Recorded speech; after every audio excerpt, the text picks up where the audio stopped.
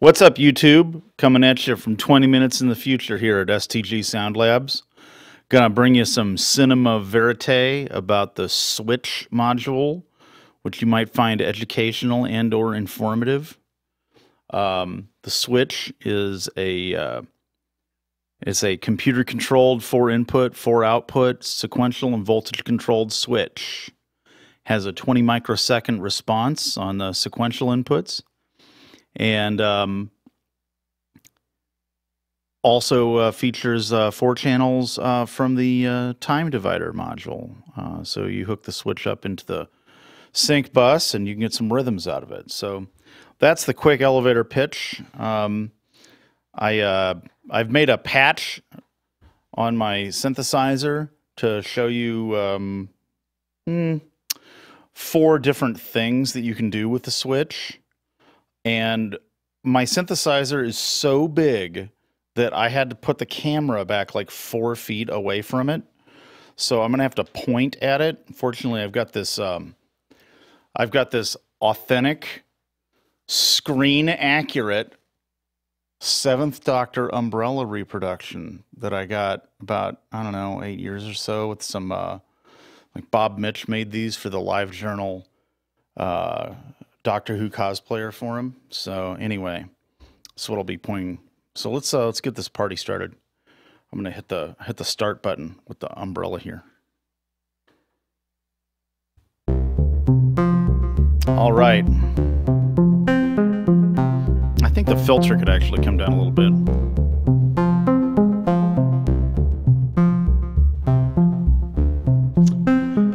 Okay, yeah, sorry if I was in shot there for a second. Anyway, so the first aspect of this sequence, if you can tell, it's 100 BPM. It's all made of 1/8 notes, and what I'm gonna do here is step through some different elements of it, and I'm gonna, yeah. So the primary pitch sequence is made from 2 separate 4-stage sequencers, okay? One 4-stage sequencer is this voltage mini store here, okay? The other 4-stage sequencer is made up of this envelope generator going into this mixer, because I'm using the gate outputs from, see it's moving down like that in 1/8 notes, okay? So this is a 4-stage sequencer now because I took the gate outputs and they're high for the whole, you know. Hold on. Okay. That's better. Okay.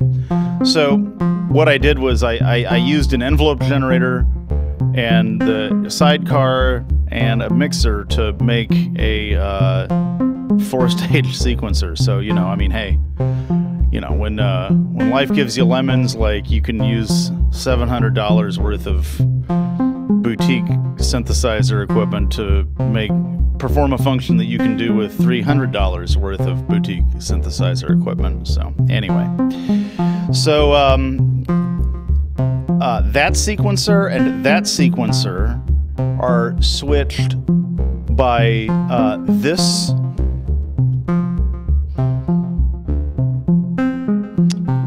switch right here, okay? So one comes in this side and one comes in that side, inputs 1 and 2, okay? And now this sequencer right here that's moving in half notes, that controls which of the 2 sequencers you're hearing. So you're hearing this one 1, 2, 3 times, and then that one, okay?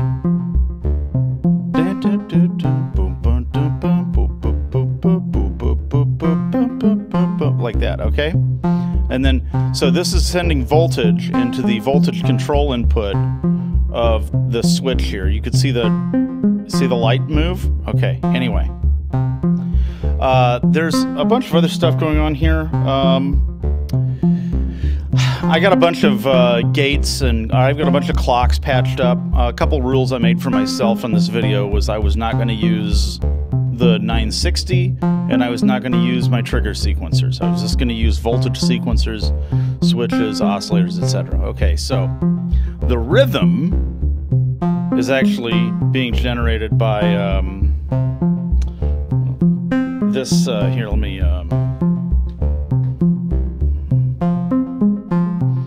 Okay. Okay, so this, see this Mother 32 boat right here? I've got this Eurorack switch sitting in it, and that's performing the function of generating the rhythm. Now, you're just hearing eighth notes right now. What I'm gonna do is I'm gonna get in camera for a second. I'm gonna make a patch that I forgot to set something before I started this video, and then you'll be able to hear the whole thing. So hold on a second.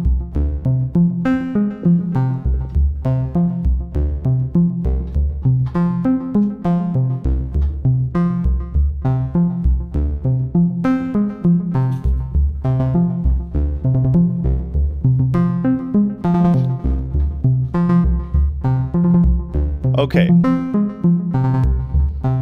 So do you hear how on the 4th stage and the 8th stage, it's not an 8th note. On this stage, it's 2 16th notes, and on this stage, it's 3 16th triplets, okay? And you can see, I'm gonna go ahead and I'm gonna pick the camera up right now. So it's gonna get real verite here for a second, because you're gonna see the camera just kind of move around. You're gonna see the camera move around. It's gonna be real shaky, real 90s, you know, like some reality television, okay? And I'm gonna show you some close-up stuff.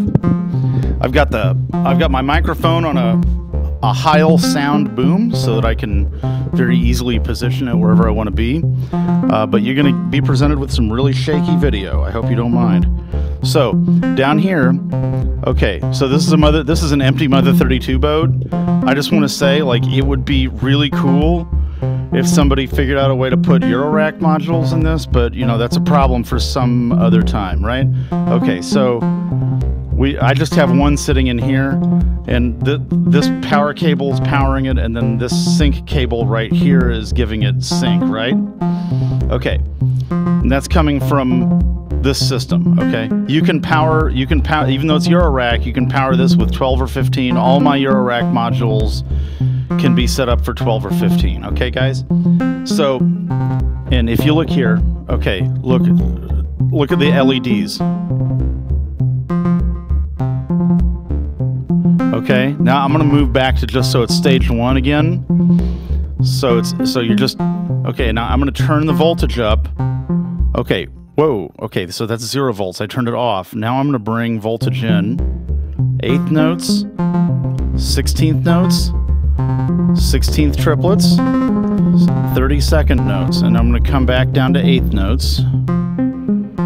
And then I'm going to move the length of that sequence. So the sequencer is now back in 8th notes, and it's in phase with everything else. Okay, so the next part of the sound.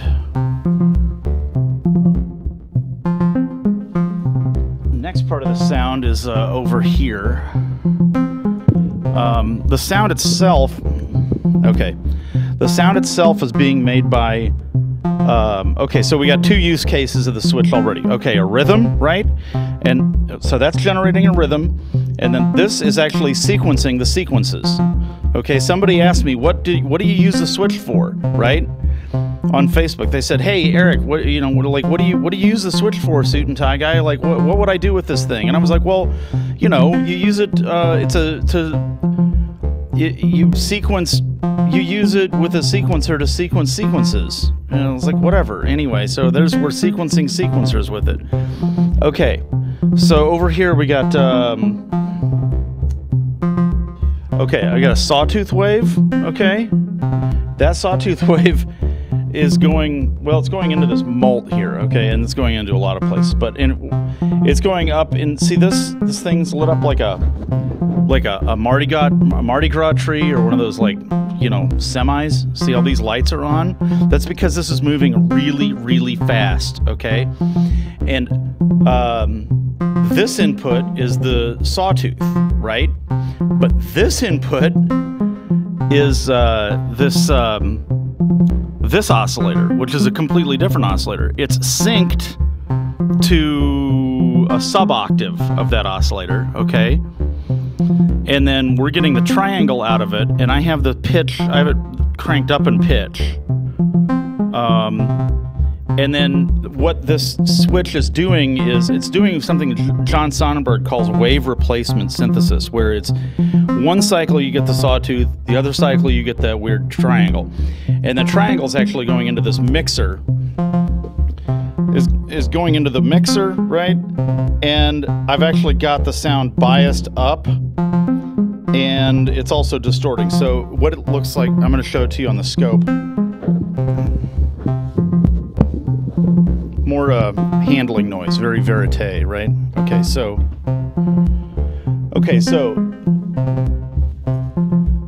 you see this? You see part of the wave is like the triangle and part of the wave is the sawtooth. Now I'm going to change the pitch. I'm going to open this up. Actually, I'm going to open the filter up.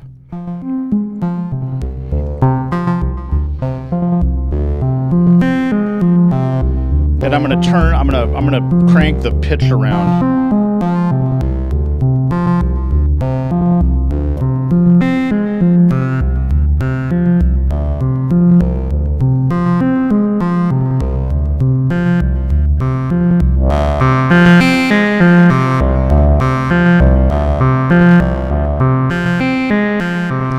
Okay, there's a little distortion in the recording there. Just bear with me for a second.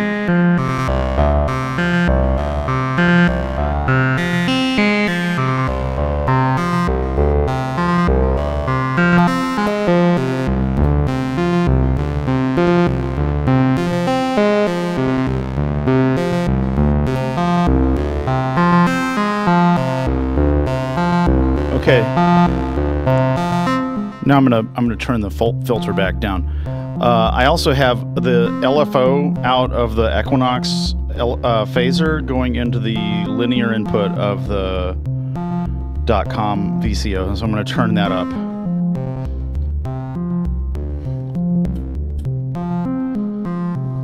Okay, so now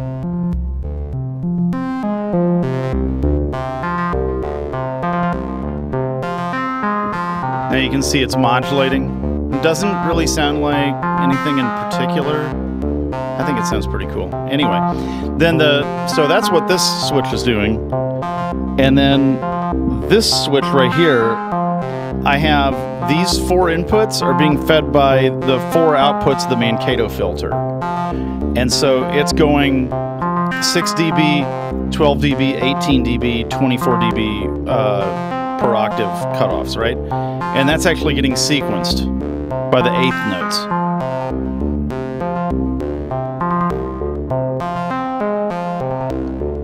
Okay.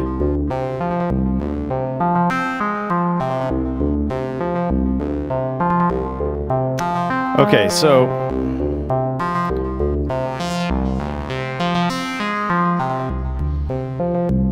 and then I also have it. This cable is resetting the sequential switch every 4 bars. So watch the lights.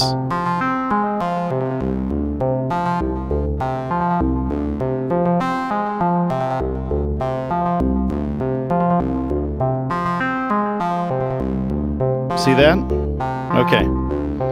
So I can the pattern repeats every 4 bars. This is a 3/8. It's a 3/8 pattern. Anyway, so I'm gonna go ahead and turn this down a lot. In fact, I might even go ahead and stop.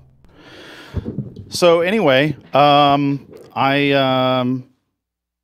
hope that was informative, as those are 4 good reasons to own an STG Soundlabs Switch module. You can make rhythms with it. You can use it as a wave shaper, apparently. You can sequence your sequences with it. And, you know, you can also use it to select between different audio sources. I mean, so anyway, thanks. Have a nice day.